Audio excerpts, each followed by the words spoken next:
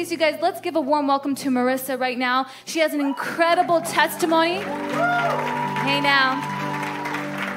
She's been on quite a journey. And just her salvation testimony is good enough, but this ties into what is exactly happening in our society today, where people are saying this is good, this is what needs to be accepted, but it's because people are hurting and they want to be accepted somewhere, somehow. But Jesus Christ already has accepted them. Amen? And so, Marissa, can you just tell us real quickly, through a window of time before you came to Christ, what was your life like and what happened when you met Jesus? Okay, so my life was, didn't have a direction, honestly. I went from school to school, and I guess I'll just start sharing this part of my testimony. I was raised in a physically, emotionally, and verbally abusive home at the ages 8 to 12. I was molested by one of my uncles, which started the cycle of having lustful dreams of being with someone of the same sex. And that just led me down a pathway of confusion, identity issues, rejection, and depression and suicidal thoughts. Some time passed, and I ended up finding out that my dad had cancer. He had stage 4 cancer and 4 different types of cancer, and they caught it really late. They gave us, just a couple months to live with him. And honestly, it was after all those things had, were happening that I ended up trying to search for love in all the wrong places.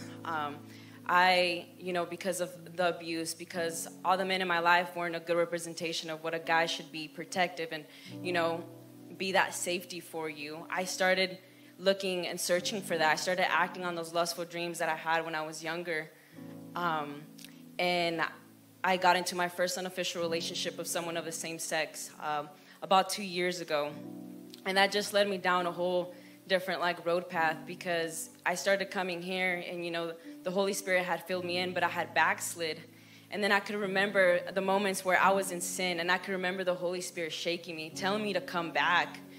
And I was so shook, because I thought this was what was gonna make me happy. I was looking for things to fill me up, but nothing can fill you up besides Jesus, And especially how she mentioned, everything is so socially accepted now. They think that, because I think this way, this is who I am now, And it's not that way. The only thing that tells us that our identity comes from the Word of God, and He tells us who we are. Yes, amen. And you were saying, can you tell us also the moment of your deliverance, that when you started coming to 헝그리제너레이션, can you tell us, what was it like before you received your deliverance, and when you received your deliverance, what happened then?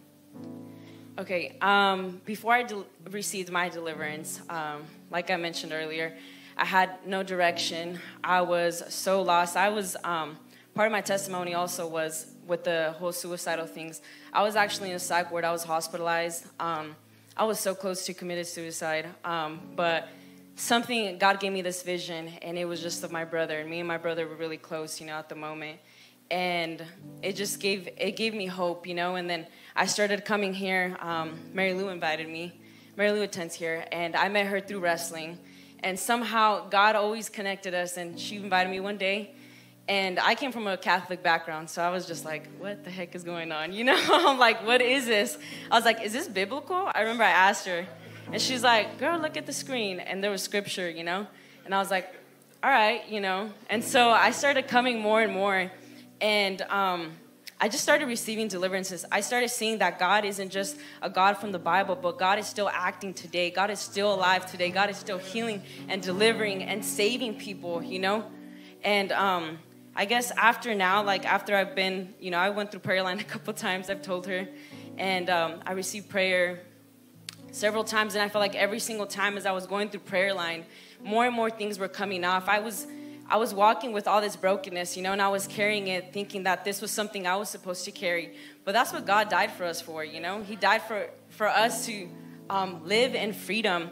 And so the more I started attending here, the more I started realizing that, God is still setting people free. He's still delivering us. And now it's like a veil, a veil was put on my face. All these years, it was 13 years of just dealing with bondage and dealing with brokenness. And I felt like God finally removed that, and I could finally see, I could finally breathe, I could finally want to feel like alive, and things have completely changed now. Like now I have direction. I'm about to finish my senior year in college.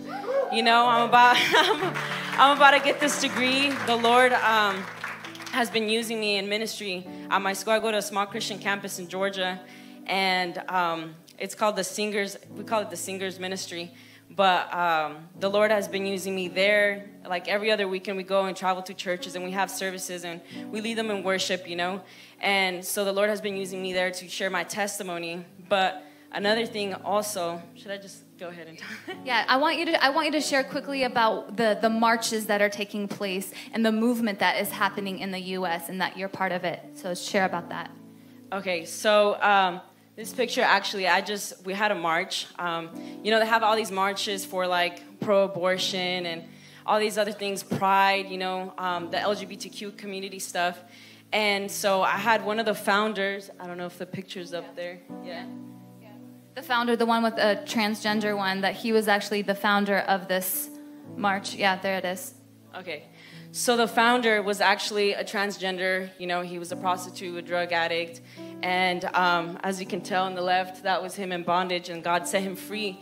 And then God just continuously started to seek him out. He was talking about how from one day to another, he just threw all his makeup away. And God was just like, he was just asking God, how can I live for you? And God is just like, you know, don't worry about it. I'm going to be taking care of things. And so he dropped everything, and God gave him this vision to, you know, have these marches where we can proclaim the truth and talk about how people were led out of the LGBTQ community now and are following Jesus Christ. And so now we're having these marches across like the nations, and you know, across the country, where we are sharing our gospel, we're sharing the gospel, we're sharing our testimonies and how God can set us free, because like everybody thinks it's so normal, you know, it's socially acceptable. And I don't know, it's amazing to see what God is doing. And it's amazing that he's using my testimony, something that so like broke me and hurt me, something that had me so confused and in shackles for so long. And now I could go out and I can minister to people, not just about leaving that community, but also leaving about everything else, and just talking about like the freedom that you feel, you know. And now I have all these marches that we do with hundreds and hundreds of people from all around the world, just talking about how God has set us free, you know. And it's amazing. I really believe that God is doing something huge in this movement of God. And there's so many ministries out there. I'll mention a few. There's Uprooted Heart, Fearless Identity, and then it's called Coming Out. So it's redefining what it means to come out. And there's so many ministries helping people not just come out of that community, but really just finding out who they are in Jesus Christ. And it's amazing. Come on. Amen. Amen. Amen. Hey. The thing, what we want to draw is that we can look on the news, on every single, you know, channel, on the websites, and it can look discouraging. That you can see that the enemy is winning, saying that this is the way of life. But Jesus Christ is raising the generation up. And he's showing that I am the way, the truth, and the life, and the only one that has the answer. Come on. He is raising others and using our testimonies. And this is why testimonies are absolutely crucial, that we use our voice to say, this is the truth, that Jesus Christ can only fill me. Amen? Not what society says, but what Jesus Christ has to say about it. Amen?